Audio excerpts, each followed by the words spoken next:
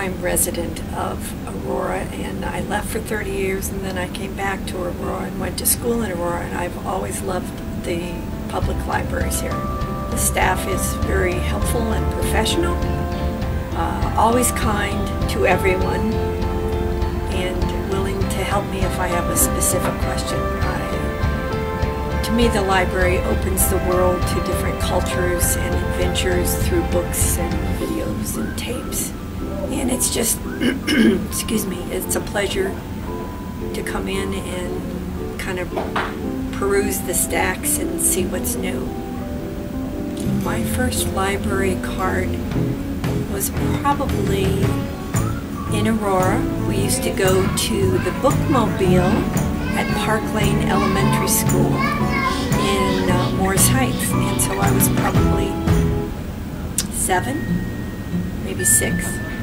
So I've been a long time reader.